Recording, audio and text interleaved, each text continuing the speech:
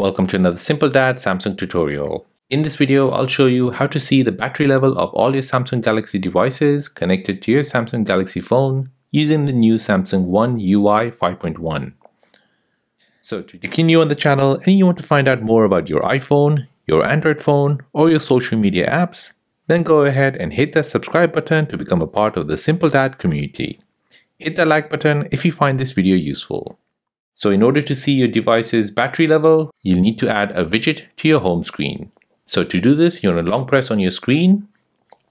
Next, you want to tap on widgets. Now you want to scroll down until you see battery.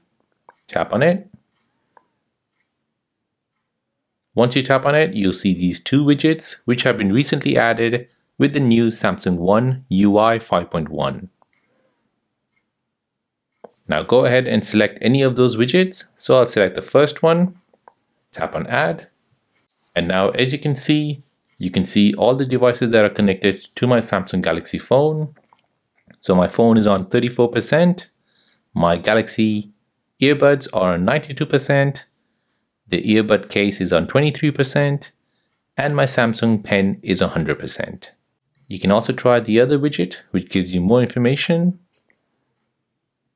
And there you go, that is how to see the battery level of all your devices connected to your Samsung Galaxy phone using the new Samsung One UI 5.1.